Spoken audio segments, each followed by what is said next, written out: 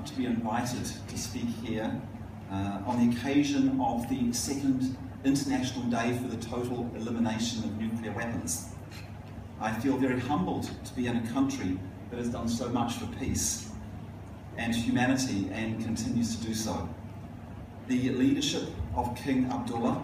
and his father, King Hussein, in international diplomacy and peace is well known and respected around the world. And the way that the government and people of Jordan have opened their hearts and doors to the refugees from conflict and violence in this region is a shining example to others, and hopefully others will follow suit, the wonderful example of Jordan.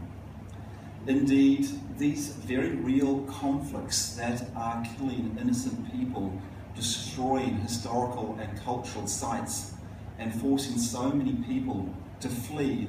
make it difficult to focus on the issue of nuclear weapons, which have not been used in wartime since 1945. But the film we've seen today, this excerpt from the longer feature film, The Man Who Saved the World, it reminds us that the threat from nuclear weapons is very real, that the risks of a nuclear catastrophe increases considerably during times of conflict, such as there was during the Cold War and such as there is today. Tension between Russia and the West is again high. And if the Russia or the US believe that there is an incoming attack, whether that's from computer accident